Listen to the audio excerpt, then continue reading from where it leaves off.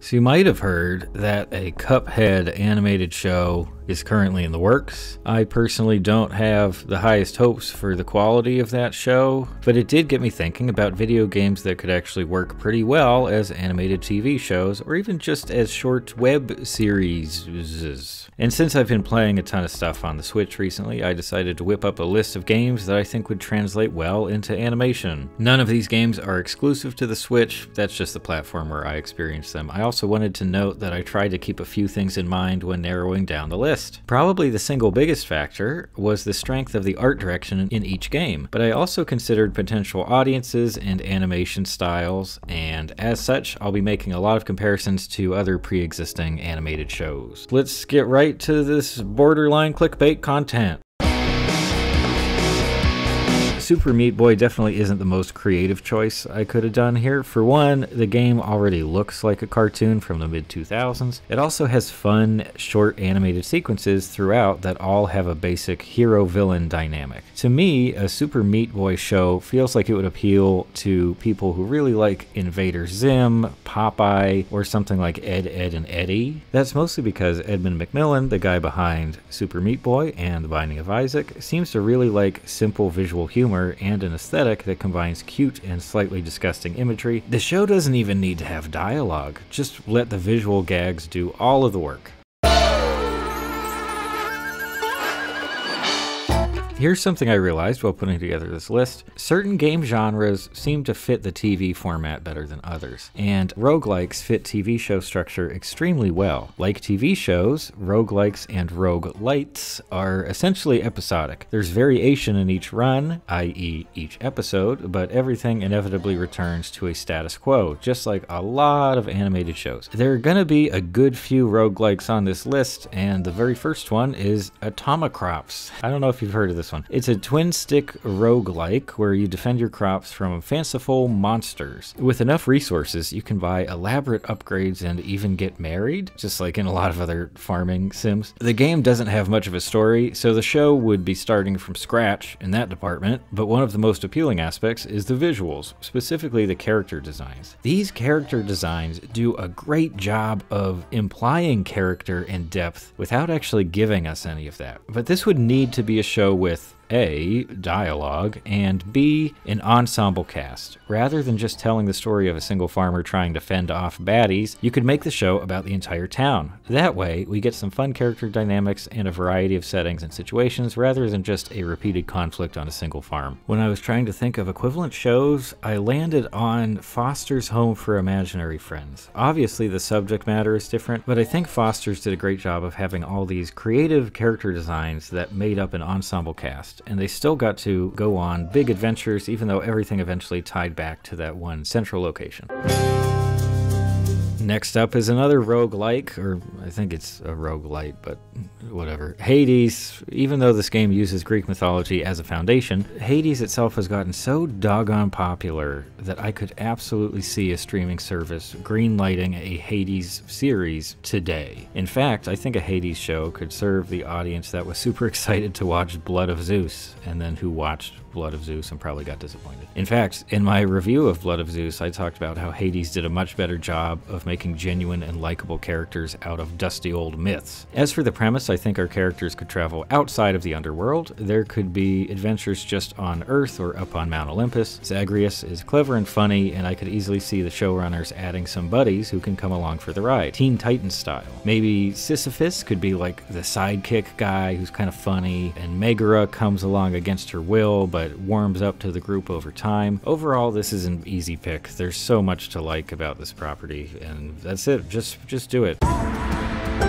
The idea behind this game is that you run an item shop in a town where almost everyone is an adventurer. They come to you for monster killing supplies, but at night, you go out on your own adventures, fighting guys and gathering items to sell to people the next day. The setting isn't the most original. It's a vague adventure game backdrop with dungeons and monsters and supernatural mysteries, but it has enough of a conceptual twist that you can start imagining interesting scenarios and character development. For some reason, I've been envisioning this one as an anime.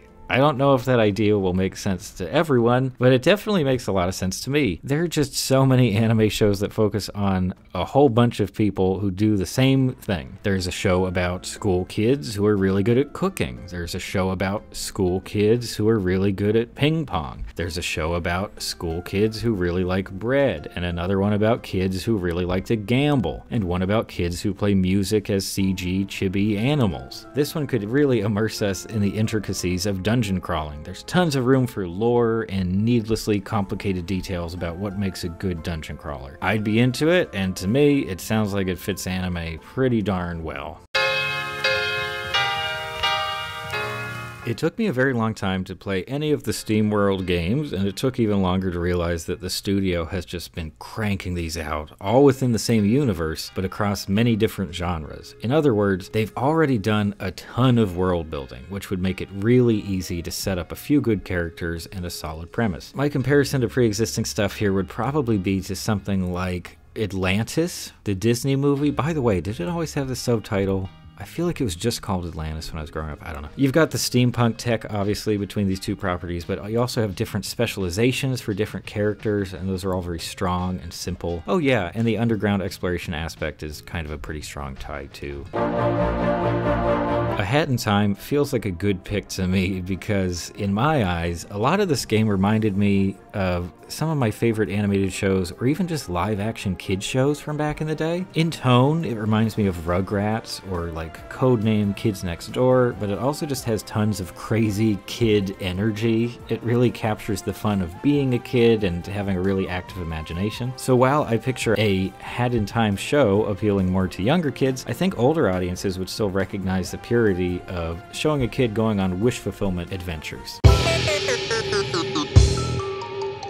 I do really think it would make a great show, but I also just wanted to talk about it again. I love Going Under very much. I did a review that no one watched, and I don't see it brought up very often. You play as a young woman who just got hired as an intern at a startup company. Part of your job includes fighting the monster-fied former employees of the failed startups that have sunk underground. It's a fun roguelite, but it's also colorful and fun and funny, and most importantly for our list here, it tries pretty hard to critique startup culture and toxic workplaces. And I think that angle would be incredibly interesting in the context of an animated show. Television is no stranger to workplace comedies and satires, but I can't think of an animated one off the top of my head. Maybe Dilbert? But Going Under has a much darker sense of humor, as well as a fun pop art style. If everyone's so in love with something like Midnight Gospel for its art style, imagine a show that looks just as good or better, but with actual storylines and characters. Sign me up. My number one pick for Switch games that should probably just be animated TV shows already is Flint Hook from Tribute Games. It's a good game. That's the first part of my argument. It's a very good game about a ghost space bounty hunter pirate with a super cool grappling hook who raids space pirate ships to grab loot and track down bounties. This is another game where the studio has already done a lot of work on world building and lore, and Flint Hook's lore is such a fun mix of sci-fi pirate stories. Does that genre have a name? Just like pirate fiction? And also like just a weird kind of retro futurism. And just look at some of these character designs. I would gladly purchase a stuffed animal version of every one of these, or like a pin, or a sticker, or a cutting board. I mean, I haven't been able to find much Flint Hook merchandise. I got a poster, but I'm ready for more. The show. Okay, the show would be a mix of Phineas and Ferb and Treasure Planet. That's perfect, right? You're sold already, I can tell. The stakes would be somewhere in between. Just lots and lots of fun space outlaw adventures. I think even the show Firefly could serve as some kind of tonal guideline. Actually, one of the reasons I checked out Midnight Gospel when it first came out was because I thought we were going to get fun space adventures based on the trailer, and we didn't at all. And ever since, I've just been hankering for some fun, relatively low-stakes sci-fi. If anyone would like to help me animate a fun sci-fi cartoon, by the way, feel free to reach out. I mean, why not, right? We got some free time. But in the meantime, I will continue to dream about the Flint Hook show that will never, ever happen.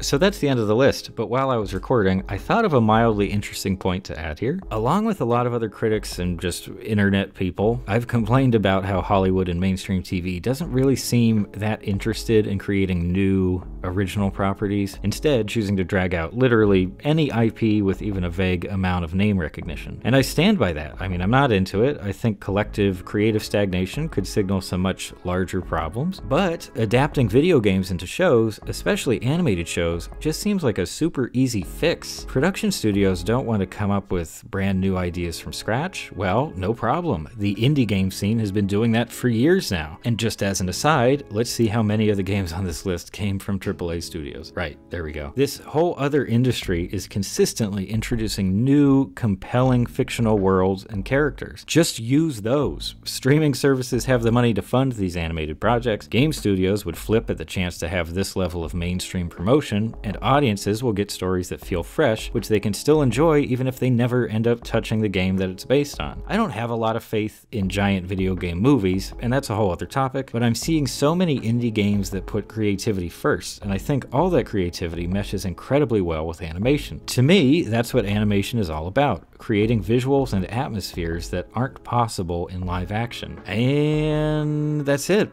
I'm gonna do the YouTuber thing, where I ask you what you thought, but only because I'm actually interested in hearing. Leave a comment with your whole list of games that are better than these, or a specific game, or you can tell me that I can totally pull off a baseball cap. Any of those would be appreciated. And that's it. Bye.